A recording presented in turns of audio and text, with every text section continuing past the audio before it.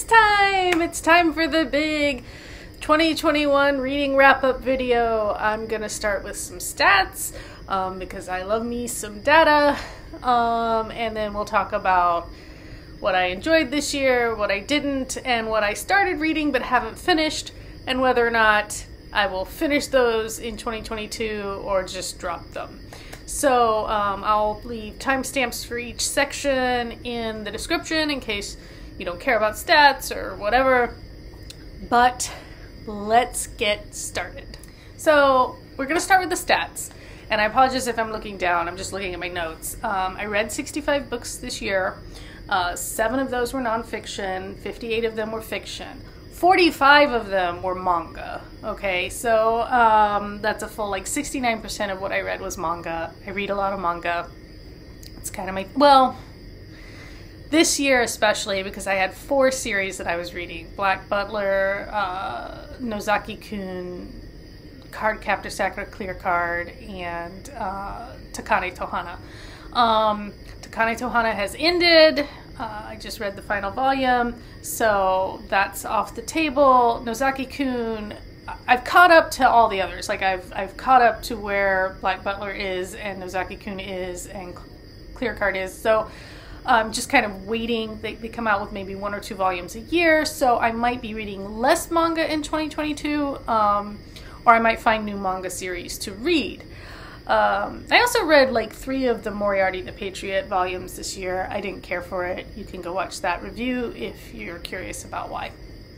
But anyway, so large portion of manga. That means that I only read 20 books that weren't manga. 7 of those were nonfiction, and 13 of those were fiction of some kind. In fact, I can tell you fiction of what kind. Those 13 books, 5 of them were fantasy. 2 of them were science fiction fantasy. I don't read hard sci-fi, but they were science-based. They were Claire and the Sun, which is about an AI, and 88 Names, which is about the video gaming world. So kind of both near future sci-fi-esque. 4 mysteries. I'm so surprised that I read so few mysteries. I love mystery. Normally I read a ton of mystery. I don't know what happened this year that I didn't read more mystery, but I didn't. And 2 romances. One was a gothic romance that was an old Victoria Holt book, and one was We Contain Multitudes, which is an LGBT gay romance. I classified it as romance since the relationship was the central point of the story. So yeah, I don't read a lot of romance. I'm not a big romance reader, generally speaking, unless it's historical romance, historical fiction. But yeah, I went light on that this year. Of the nonfiction I read, 2 were biographies and 2 were memoirs. 2 were psychology, books, and 1 was a writing reference book. Age groups, I read 4 middle grade, I read 21 YA, and I read 40 adult books. So about a third of it was juvenile literature of some kind, and then 62% of it was adult. I only read 1 ebook this year. I haven't plugged in my Paperwhite and I don't know how long. It's just sitting on my nightstand. I read 56 paperbacks and 8 hardbacks.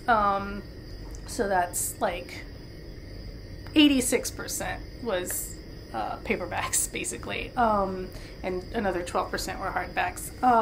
So yeah, I want to read more ebooks. I want to, because I do feel it's much more convenient in a lot of ways not to have to carry around a book, or whatever. And ebooks, at least in indie ebooks, tend to be less expensive than the physical copies. I didn't break down how many indie versus major I don't know. Are we calling it traditional publishing anymore? I don't even know what the terms are anymore. But major publishers, I didn't track that. Should I track that for 2022? Let me know. I did track. The oldest book I read was from 1966. That was the Victoria Holt and Freya in the Morning, which I reread. I had 3 rereads this year. And then most of what I read was very recent. 11 of the books were published this year, 2021. 7 books were published in 2020, and 5 more were published in 2019, which puts us, at about a third of what I read was published in the last 3 years. So relatively recent stuff. Of the 20 non-manga authors, there were 22. So there were 20 books that were not manga, fiction, nonfiction. But there were 22 authors because 2 of those books had co-authors. Of those, 7 of them were male and 15 of them were female. So 32% were male and 68% were female. 82% of the authors I read were Caucasian, though, so I am hoping to be better about diversifying further. And that doesn't count all of the manga authors, because they're generally Asian, Japanese. So just of those 22 authors, still 82% of them were Caucasian.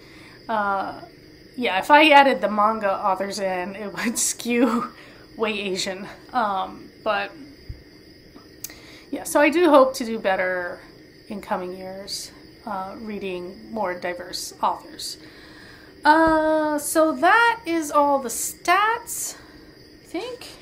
Yes, and I don't know what my average rating for books was, because Goodreads hasn't given me that yet. I would say that I tend to be more generous when I rate manga. I'm a little more demanding with prose. I feel like I had a lot of disappointments this year, but I still tried to be fair. I know a lot of what I rated on Goodreads was right around 3 stars, so I'm guessing 3 or a little over 3 would be my average rating for everything. But yeah, I don't know. So from here we will go on to my favorites, my disappointments, and things I started but haven't finished, and whether or not I think I will finish them in 2022. So, favorites of the year. I don't feel like I felt like... Really? Okay. Anyway, nothing like springs to mind to me like, oh, this was an amazing read this year. I will say, I think of everything I read, I enjoyed Clara and the Sun most. I know a lot of people don't like that book, think it's boring, but to me it was kind of insightful. I think it has a really interesting take on the way we create belief systems. It's a quiet book, but then Ishiguro tends to write quiet books. So yeah, I really enjoyed that. I also enjoyed 88 Names more than I expected to. I'm not a gamer. I don't really read sci-fi, but I found that one really pretty entertaining overall. So weirdly enough, the 2 sci-fi books that I read this year are the ones I enjoyed the most.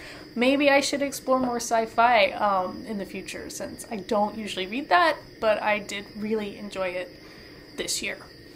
As for disappointments, I feel like there were a lot more of those. The House in the Cerulean Sea, a lot of people were like, oh, you're gonna love this, this is a great book. I liked it. I didn't love it. You can watch my video about it. I was hoping Any Way the Wind Blows was gonna be a great ending to the Simon Snow trilogy, and was massively disappointed in that. I really disliked that book. If We Were Villains, like Shakespeare or Dark Academia, mystery, that should have been like everything I love, and I just didn't care for it. So yeah, I don't know. There were definitely a number of disappointments this year for me. None of them were like the only one that was terrible to me. And the only one that I like did not finish, will not finish, was Summer Sons, which if you look at my video from yesterday or day before, like the video before this one, you'll see that I got 60 pages in and it just wasn't for me, and that's a shame because I really felt like that one was going to be a book I loved, and I didn't. So yeah, so that's bests, worsts. Let's talk about books I started but haven't finished, and should I finish them? Will I finish them? So one book I started was The Tower of Nero, which is the last of the Apollo series by Rick Riordan. And I would have finished it, but my youngest took the book and scurried off with it, and I have not gone into his room to unearth it and take it back. I do want to finish that one. I've enjoyed the Apollo series immensely, so I do want to finish it. It's the last book in the series. Another one I started but haven't finished is The India Fan by Victoria Holt. I had this plan to reread a bunch of Victoria Holt. She was one of my favorite kind of gothic romance authors back when I was younger. And I remembered The India Fan specifically as being one of my favorites. I started it. I haven't gotten very far. You'll see I did reread Manfreya in the Morning, and then I started rereading The India Fan. I don't know if I'll continue this reread or this Victoria Holt kind of thing. It might have been one of those bees in my bonnets that's since flown off and I'm over it, or it may be that I get bored and am looking for something to read and I pick it up again. Could go either way. I also started rereading The Once and Future King, which is a book I read originally when I was like 13 or 14. I'm like 2/3 of the way through it. I would very much like to finish this reread, but I mean, you know, hopefully in 2022 I'll finish it. We watched all of the Merlin series, not this year, that must have been last year, and it made me want to reread The Once and Future King, so I picked it back up, and now I'm just like, I just need to finish the reread. I started reading History Is All You Left Me. I haven't read any Adam Silvera, is that his last name? I have never read anything by him, and this one I'm kind of struggling with. I like the current storyline, but the flashbacks I don't love. So I don't know if I'll finish that one. My daughter has read They Both Die at the End, in the end. I don't know. And she really liked that one, so maybe I'll see if I like that one better. But yeah. And then the last book that I started reading and haven't finished is actually a nonfiction called Inside the Japanese Mind. It's a collection of essays about Japanese culture and the way it forms, the way Japanese people think or behave. And I started reading it like front to back, but it might be one of those things where I need to just kind of pick and choose which essays sound interesting to me, because, you know, they're organized alphabetically by, I don't even know how to explain it, like by the kind of the term that, anyway, I don't know how to explain it. They're written by Japanese, like, college students, I think, and then they were collected into this and, you know, translated, and it's them explaining various aspects of their culture and like Bushido and things like that, and the history of it and its current day like influence, and, you know, and how anyway, I heard about it from another YouTuber and it sounded interesting, but it's maybe not the kind of thing you can just pick up and read front to back, because it's more like, oh, you pick up one and read like an essay here, an essay there, kind of thing. I don't know if I'll ever finish it, but I will probably definitely read parts of it. Anyway, so that is stuff that I started, didn't finish, might or might not finish in the coming year. And then looking forward to 2022, as I mentioned in my last video, I think the first book on deck is The Beautiful. I also have Keep Sharp by Sanjay Gupta, which I'm curious about as I age. I'm a week away from my birthday, so I'm getting old, wanting to stay healthy, fit, mentally, as well as physically. And I've got like a bunch of books on my want to read list at Goodreads, but a lot of what I do end up reading is dependent on what's at the library or what I find at the half-price bookstore. Just what happens to be there. And sometimes it's stuff I'm looking for, and sometimes it's stuff I just stumble across, so my reading's very eclectic. If there's anything you think I should read, let me know. I'm always open to suggestions. I have a really great book club that often gives me good suggestions. They seem to really like Louise Penny, and since I do love mysteries, maybe I'll pick up some of those.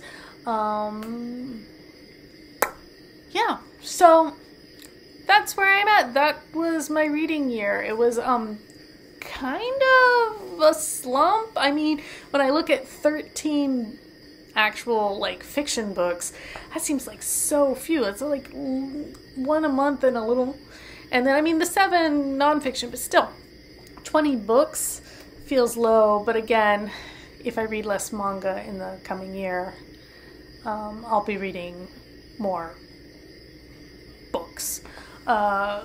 So we'll see how that falls out.